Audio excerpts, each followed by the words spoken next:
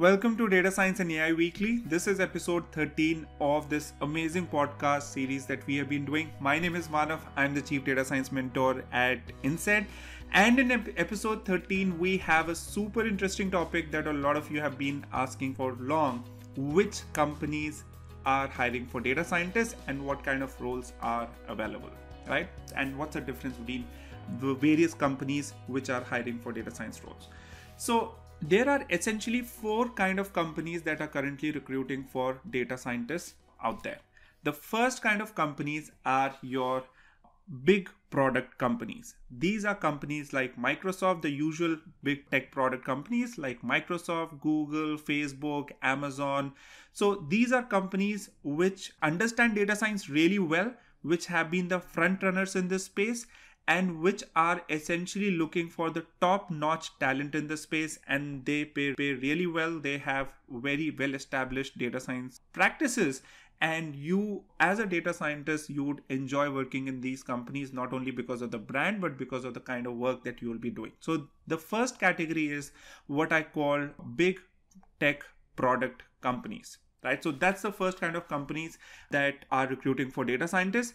Cracking the data science roles in these companies is usually requires you to not be only good in your core data science skills, but these companies will also test you really deeply with your problem solving skills. So it is not only if you're applying for a data science role, you're going to be interviewed on machine learning, but a lot of the interviews will be focused on problem solving. How do you solve a problem? How do you look at breaking down a problem? It can be also some basic computer science related, data structure related questions as well. So depending on the company that you are applying for, depending on the role, interviews would also differ. So this was the first type of companies, big product tech companies. The second kind of companies is where a lot of openings also are in India specifically. These are your IT services companies.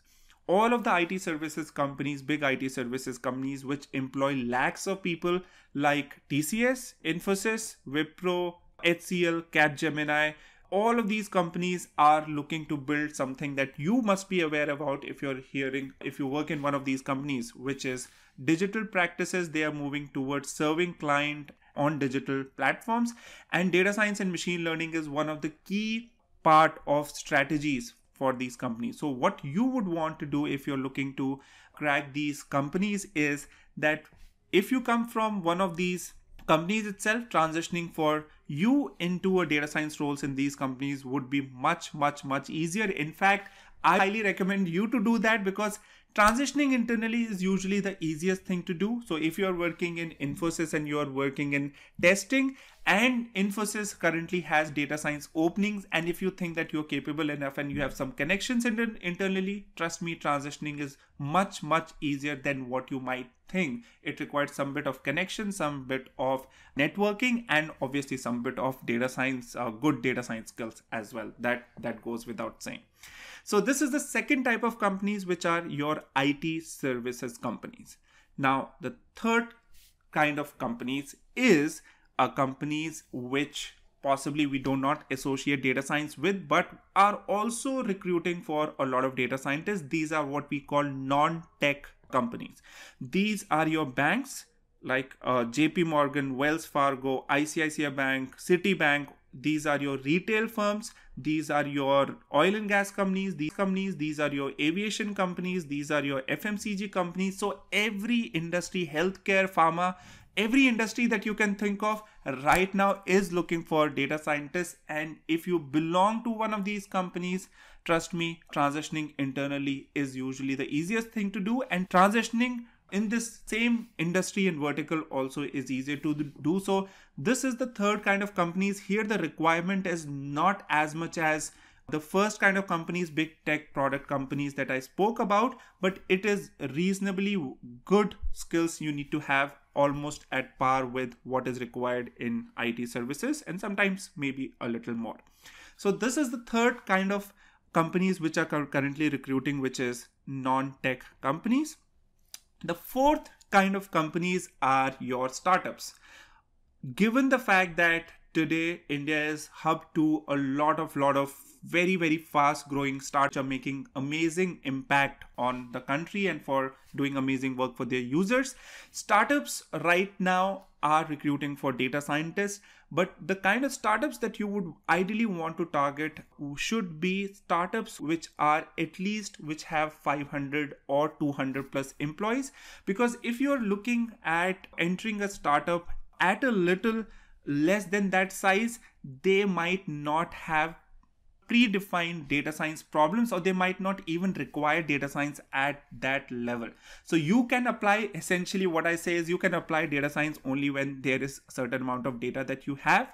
So at a level of 200 people or 100 people, company usually has some historical data, company usually have some sense of whether they need you, for what kind of job they would want you to accomplish.